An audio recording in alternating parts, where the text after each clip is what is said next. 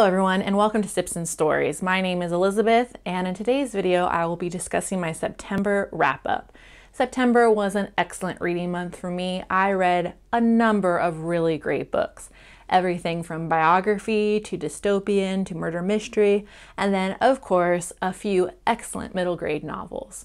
So grab your favorite beverage and join me as we discuss these terrific reads. The first book that I read was The Wright Brothers by David McCullough. I gave this book 5 out of 5 stars because it was excellent.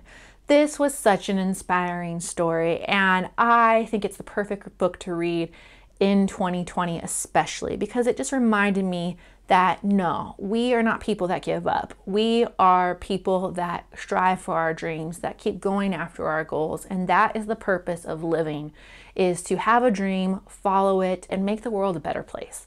So this story is absolutely fantastic, and it's interesting how these two men, these very shy, humble men that just had a wonderful family, wonderful friends, they were able to unlock the secret that had been baffling mankind for centuries. And once you get to know their family and their characters and their work ethic, you'll understand why. I loved it and I can't recommend it highly enough. The next book that I read is one that I also really enjoyed, and that is Magpie Murders by Anthony Horowitz. I mentioned this as well in my library TBR, and I loved it. So basically what everyone is saying about this book is that if you like Agatha Christie, you should read this book because it pays homage to Agatha Christie and other classic mystery writers so well. I adored this book, and you're basically getting 2 books for the price of 1. So the first half of the novel is a classic murder mystery, and you are following the book along with the book's editor, Susan Ryland. You're just reading the manuscript right through. And then the second half of the book is Susan Ryland's story of how she is trying to solve a mystery and figure out what happened to the book's author. And it's so fantastic. I loved it. And just the way that Anthony Horowitz was able to mimic Agatha Christie's style, I thought he did such an excellent job, including making fun of himself as a mystery writer. Because if you know Agatha Christie, she did that all the time. She didn't take herself so seriously, and that's why her books are terrific, and that's why this book is terrific. I gave it 4 out of 5 stars. The next book that I read is switching gears just a little bit, and that is Severance by Ling Ma.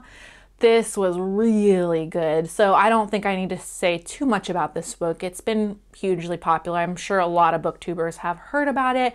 Just in case you haven't, it is a story about a flu pandemic that originates in China, and it's a dystopian novel. It's basically an apocalyptic story. And we are following a young woman named Candace as she is living out her life in New York City by herself as everyone is fleeing New York. And the main thing I liked about this book, it wasn't so much the story or the characters or the plot, it was Ling Ma's writing. So if you like satirical novels, especially social satire, you are going to love this book because Ling Ma is taking a look at our culture, especially from the viewpoint of young people. But this book is marketed to millennials, but I think anyone at any age can read it. It just is talking about our society in general and the themes of capitalism and globalization. And it's utterly fascinating because I think her overall point is, you know, we can go ahead and blame big governments, we can blame big business all we want for the world's problems. But at the end of the day, it's us as individuals that are making each of these choices each and every day. We are contributing to this.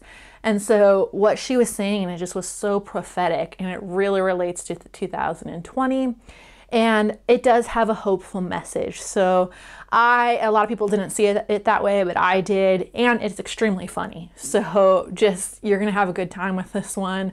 I loved it. The writing was so clever, so interesting. I gave it 4 out of 5 stars. The next book, I returned to the library, I don't have it with me, but is Chronicles of a Death Foretold by Gabriel Garcia Marquez. Another fantastic book, excellent writing. And I first read Gabriel Garcia Marquez back in college, 100 Years of Solitude. I fell in love with his writing and his magical realism and his characters and the richness of his language. This book, you're getting all of that for half the price. Basically, you're getting a lot of bang for your buck with this book. So for being a short novel of just 120 pages, this one was really dense, really, really interesting. It's basically a mystery, but not a mystery, about two brothers, Pedro and Pablo, who vow to avenge their sister and kill a man named Santiago, who has deflowered their sister and ruined her chances of making a suitable marriage. And so what they do is they basically tell the whole town they're going to kill him, and no one does really very much to stop him. And it's really, really fascinating, just the psychology of the characters and the townspeople, and just why people do what they do, even horrific things. I mean, I loved it. And there's a number of ways you can unpack this novel as well. Also, it'll keep you guessing to the very end. So I kept reading it and thinking, what's going to happen? What's going to happen? And then I finished it, and then I still kept thinking about it. I mean, what happened? What happened? So speaking of Agatha Christie, don't expect a mystery that's all wrapped up in a nice, neat bow. Expect something that you are going to sink your teeth into and be discussing long after you finish this book. I also love the female characters in this book. So Gabriel Garcia Marquez gets in trouble a little bit. A lot of his characters are very misogynistic, so I just take that with a grain of salt, considering the time period he wrote these novels, the characters he's talking about. But he offsets it by creating really, really strong female characters as well. So Angela, one of the main characters, is really interesting in this book, as is the mother of Santiago, some servants, and then it's one of those books that has nuns and prostitutes as well. So it's really fascinating. I loved it, and I gave this book 4 out of 5 stars. Moving on, let's discuss some excellent middle grade books that I read this month, starting with Two Night Owl from Dogfish by Holly Goldberg Sloan and Meg Wolitzer. So this is one of my last books that I read for summer, and I loved it. So basically how they market this book is it is a gay version of The Parent Trap. So I know, right? That sounds amazing. And it was amazing. And I'm so excited to see that there's more LGBTQ literature for young people. So I've been seeing a lot of LGBTQ for adults and young adults. But this book is 100% middle grade. The main characters are around 11 or so, and I just loved this book so much. So it is about two single fathers, I should say. They meet at a business conference, they fall in love, and they want to send their daughters to the same summer camp so that the daughters can bond, be friends, and they can all be this one big happy family. Well, the daughters, Bet and Avery, have different ideas about that, and they end up writing a series of emails to each other and vowing that they're never going to speak to each other when they go to camp. So it kind of turns into an enemies to friends story, just like The Parent Trap. And it's adorable. I loved it so much, and I love the overall message that it doesn't matter what your family looks like, who's raising you, moms, dads, two dads, mom, dad, grandparents, aunts, uncles. As long as you have someone in your life that cares about you, that loves you, you're blessed. So I liked the message of this story. It also is written in a series of emails. So it reminds me a lot of a middle grade version of Where'd You Go, Bernadette? And it's very funny. It's very quirky. I gave this book 4 out of 5 stars. The next book that I read is one that I'm just finishing up this evening, and that is The Girl That Circumnavigated Fairyland in a Ship of Her Own Making by Catherynne M. Valente. I had mixed feelings about this book. I'm still about 50 pages to the end, so I might have some different opinions, but I think I'm going to give this one 3 out of 5 stars. This is a book that I thought I was absolutely going to love, and it was hard work, I won't lie. So I think what was happening in this book is it was just too much for my imagination to handle. It was just too much description, too many quirky situations, too many unusual situations, unusual characters and characteristics. I had a really difficult time following through with this story.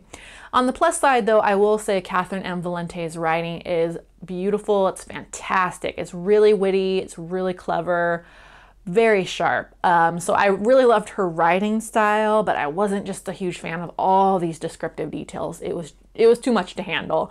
So this is one of those books that I think is very polarizing. Some people love it. Some people are a little like, like I was. But I do think that if you are at all curious about it, try it for yourself, see if you like it. I just don't anticipate continuing with this series. And I gave it 3 out of 5 stars. The next book that I read was The Parker Inheritance by Varian Johnson. This book is excellent. It is basically a middle grade mystery story about 2 young children, Candace and Brandon, who are searching for a hidden inheritance in their small southern town of Lambert, South Carolina. And they're following all these clues that were left in a letter to Candace's grandmother. And Candace's grandmother has died, and she's asked Candace through a series of puzzles and clues to continue her search and figure out where this inheritance is. And so Candace and Brandon take up the challenge. And while they do, they end up uncovering some history about Lambert's past and the past of their city where they currently live. And they unveil some uncomfortable truths about racial segregation, Jim Crow, and some very painful stories that happened in their town. And so half the book is set in the modern day with Candace and Brandon, and then half of the book goes back into the 1950s and when these situations took place. And it's really wonderful. There is a beautiful love story in this book, and it just captured my imagination. However, there is one thing you should know about this book. Varian Johnson does everything except literally tell you to go read The Westing Game. And all the characters in this book are obsessed with the Westing Game. This book itself gets compared to the Westing Game. And Brandon tells Candace, you need to read the Westing Game if we're going to solve this. So guess what book I read next? Yep, you guessed it, The Westing Game by Ellen Raskin. So make sure you have both books on hand if you're going to take up The Parker Inheritance. And I was a little nervous about reading The Westing Game as an adult. I read this back in 6th grade, and it was my all-time favorite book as a kid. It's one of those books that made me fall in love with reading. It made me fall in love with mysteries in particular. I really cite this book and Agatha Christie's And Then There Were None as being the books that inspired me to love mystery. So I was nervous about reading it again as an adult. But I shouldn't have been nervous because it was excellent. And you know, when you read something as an adult or you watch a kid's movie as an adult and you pick up on certain things that kids wouldn't pick up on, there's a ton of that happening in this. I loved it. And the main thing I realized is that Ellen Raskin, she basically wrote this book for herself. She didn't dumb down her writing for children. She just wanted to write a fun mystery story that happened to be geared towards kids. But there are some situations that only adults would understand. And I love the characters, especially the female characters.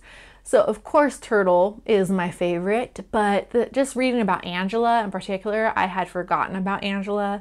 Her story is fantastic. Judge Ford, Mrs. Wexler, Sadell Polanski. I mean, who doesn't love Sadell Polanski?